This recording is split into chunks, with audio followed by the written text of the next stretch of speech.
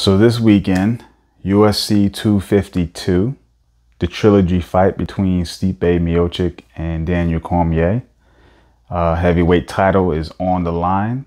Also, what's on the line is legacy. Who will be considered the greatest heavyweight of all time? I think most people would say this fight might decide it. You know, everyone's going to have their opinion. But I think when you look at what both guys have done in their careers, in the UFC, in the sport of MMA, kind of hard not to argue that these are two of the top 5 of all time in the heavyweight division. They both have a win over each other.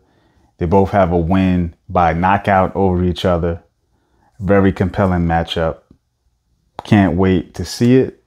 I'm going to try to see it. Going to be a busy weekend for me, but I'm going to try to do my best to watch it if I can. I did see both of the other fights. What I think, if I'm going to have to predict, I think I want to say Daniel Cormier has the edge by the sheer amount of rounds that they fought thus far, which is 5. But it is really a pick'em fight because the rounds were not close in my eyes. I feel like Daniel kind of ran away with them. But when you look at it beyond who won the rounds, when you look at how things played out, when you look at the athletes themselves and their skill set and what they can do, I feel like Stipe is always going to be dangerous, right?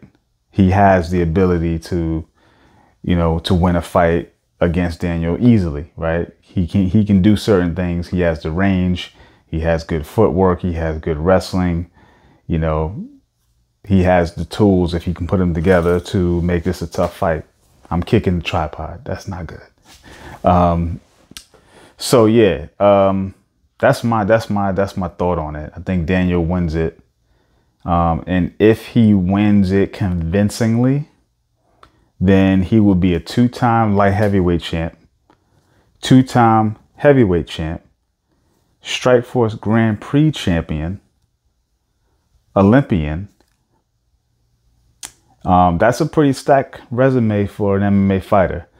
I think you would have to not only put him in the top of the heavyweight division, you would have to probably put him at the top 20 of all time, It's quite an accomplishment, and you think about it, his career hasn't been that long, but he came straight. I mean, he went in the deep end of the pool. When you look at his resume of guys he's fought, I mean, he's fought the very best in both divisions, right?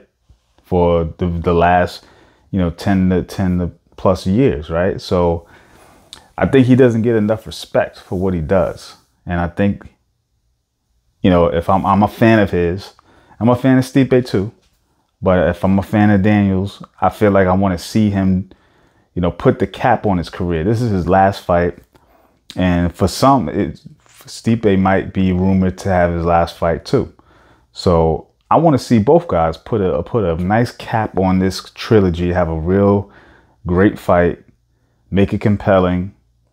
And then, Daniel's going to ride off in the sunset and end his career and move on to other things. Congrats to him for a great career and, for entertaining us, giving us his best.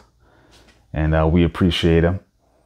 And, yeah, I can't wait to see it. So the card is stacked too. They got some other fights. Sean O'Malley's fighting. I don't even know the other guy he's fighting. Honestly, he's the star in that situation, right? He's the guy we're looking at. So we don't really think about who else he's fighting. But Junior Dos Santos has got a fight in that, this card. So he's trying to get back in the mix, against a prospect of Jardinho.